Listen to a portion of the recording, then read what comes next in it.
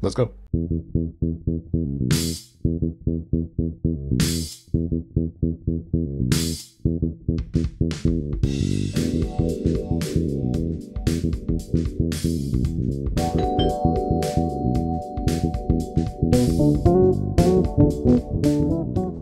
Hello, friends and neighbors. Welcome back to the Brownstone. My name is Rich Brown. I hope you're doing very well.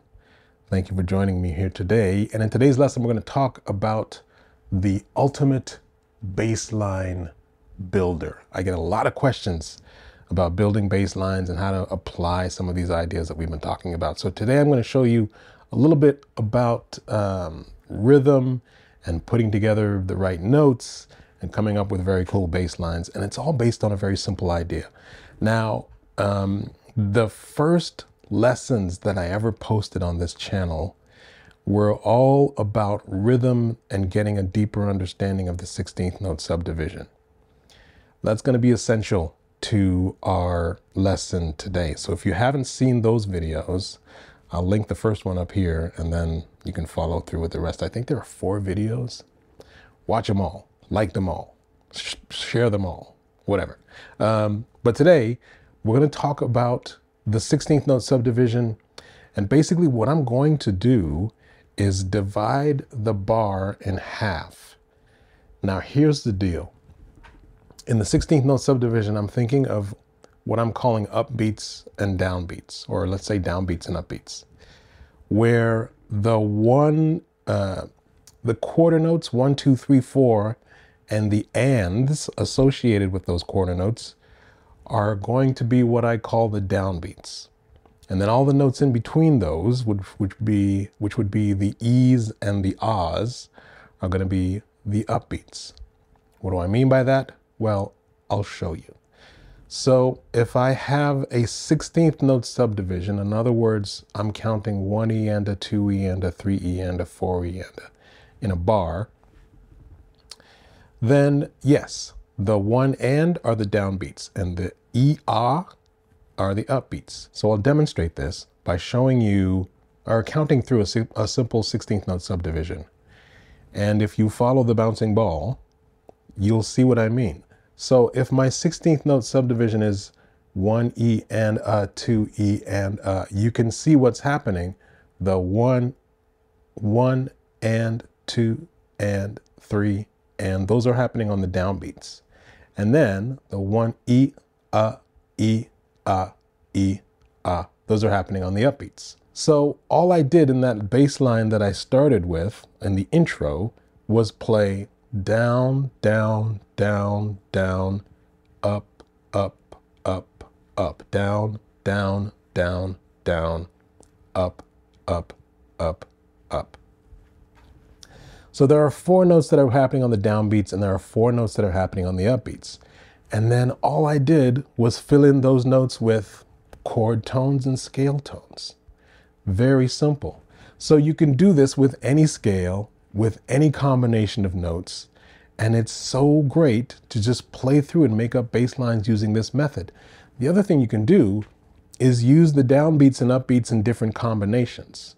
But for today, just to start you off on a kind of a beginner's sort of course on this, I'm just going to keep it simple and play the 4 downbeats in the first half of the bar and then play the 4 upbeats in the second half of the bar. Anna 1 is off on vacation. I think she's in Ibiza or something.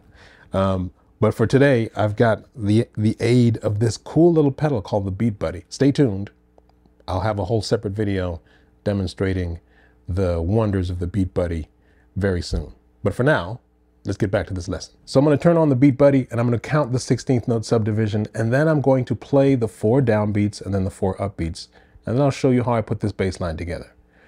Here we go. So the Beat Buddy, I've slowed it down. I've slowed down the Beat Buddy to 80 BPM just to demonstrate the 16th note subdivision and how this line is put together.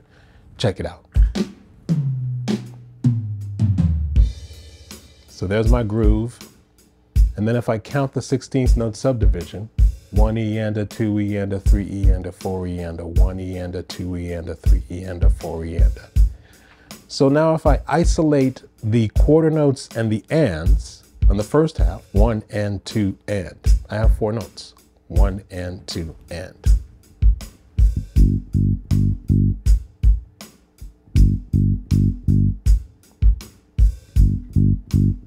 Pretty simple, right? But then for the second half of the bar, I'm playing all the upbeats. So there, I've got 1, 2, 3 E and a 4 E and a 1, 2, 3 E and a 4 E and a. So that if I take away the quarter notes, the 3 and the 4, and the ands of 3 and 4, then I get this pattern. Goes 1, 2, 3, 4. 1, 2, bop, bop, bop, bop. 1, 2, bop, bop, bop, bop. 1, 2, bop, bop, bop, bop. Now that I've isolated those notes, you know what we do. We take it to the bass. 3, 1, 2, 3, 4. 1, 2. 1, 2. 1, 2. 1, 2.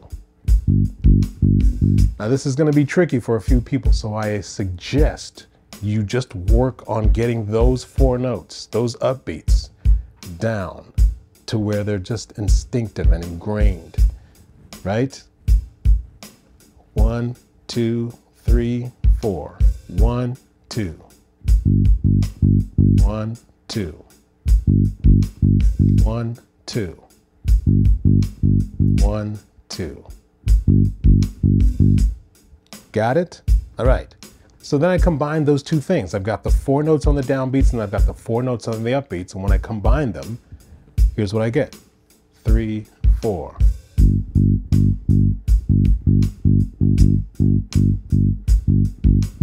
One, 2, 3, 4. 1, 2, 3, 4.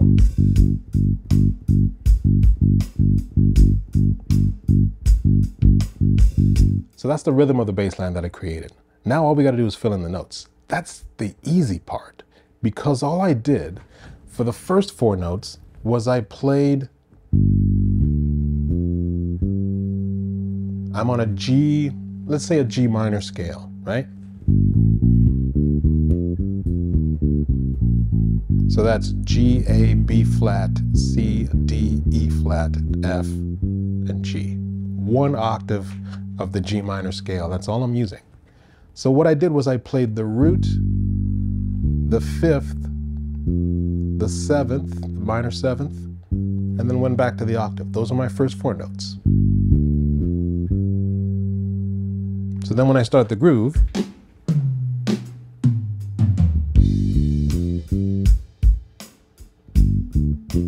that's the first half of my bass line.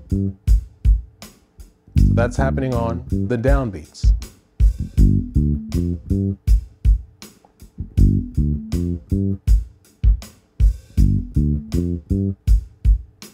And then on the upbeats, I played C to F to D to B flat. In other words, the 4th, the 7th, back to the 5th, and then the minor 3rd. I basically outlined a G minor pentatonic scale. And then those 4 notes happen on the upbeats, right? After, well, at the second half of the bar, like this. 1, 2, 1, 2, 3, 4. 1, 2. 1, 2. 1, 2. 1, 2. And then when I combine them, I get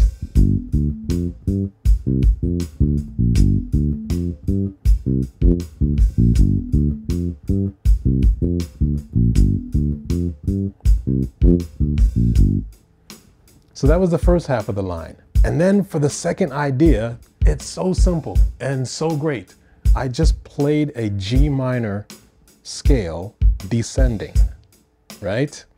Using the same rhythmic structure. So then I have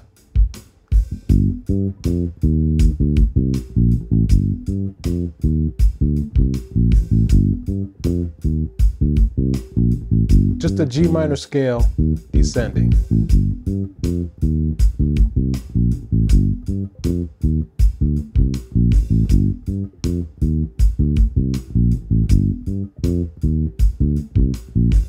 So that's just one example of a bass line that you can use when you combine these ideas of taking the downbeats in the first half of the bar and then the upbeats in the second half of the bar. I can even reverse that and play the upbeats in the first half of the bar and the downbeats in the second half of the bar.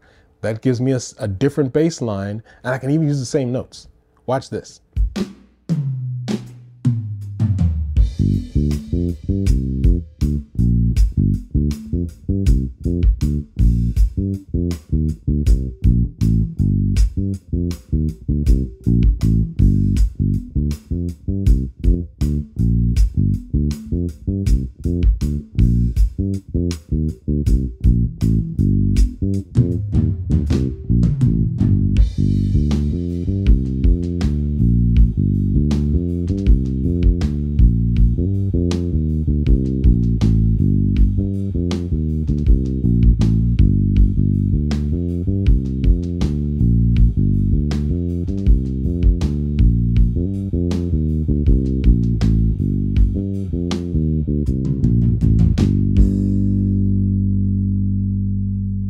So you see how that happened? See how I put that together? I just reversed the idea and put all of the upbeats in the first half of the bar and all the downbeats in the second half of the bar. So the first half of the bar, I had 1 E and A, 2 E and A. And then the second half of the bar, I had 3 E and A, 4 E and A. 4 notes on either side, upbeats in the first half, downbeats on the second half. And you can reverse that, play the downbeats in the first half and the upbeats in the second half, as I did in the intro. And then you can also combine these different ideas. Maybe just play 3 notes on the downbeats and leave the last one open, or leave any of them open. This is such a great way to get you started on composing your own bass lines, using this combination of downbeats and upbeats in any way that you see fit. And you don't even have to play 4 notes on either side. You can combine different ideas of 3 notes, 2 notes, whatever you want. What I also did was I played the line in different ways, using different note lengths, where the first time I played the notes kind of short.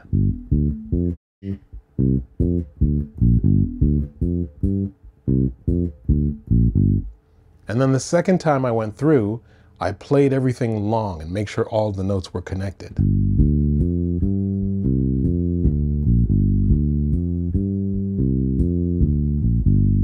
This is great when the drummer goes to the ride cymbal and the groove just kind of opens up. That's when I'll start to play a little more what's called legato. All right? Maybe I'll leave it there and I'll let you experiment. You can come up with your own lines. Maybe let me know in the comments how successful you have been with this exercise. I'm going to leave it there, folks. Do me a favor, if you like this video, please do click like, share it with all your friends, subscribe to the channel if you haven't already, and click that notification bell to let you know when the next video is coming to you. You can also donate to the channel in a number of ways. I will leave a link in the description box downstairs where you can donate whatever amount you see fit. There's also a little join button that will allow you to pay $5 a month to join the channel. That's $5 Canadian. There's also a little heart that says thanks underneath this video that lets you just donate a couple of bucks or whatever you feel. All of the above helps me out in a huge way, and it is greatly appreciated. I thank you for joining the channel. The channel is still growing at an amazing rate. I think there's something like 6,000 people joined the channel over the last month, which is incredible to me. So let's keep that happening and see how large we can make this channel. Because I'm here to help y'all, and I'm here to help as many people as I possibly can. So the more the merrier, and I hope you enjoy the videos. And I thank you for joining me once again in the Brownstone. My name is Rich Brown, and I will see you in the next one. Peace.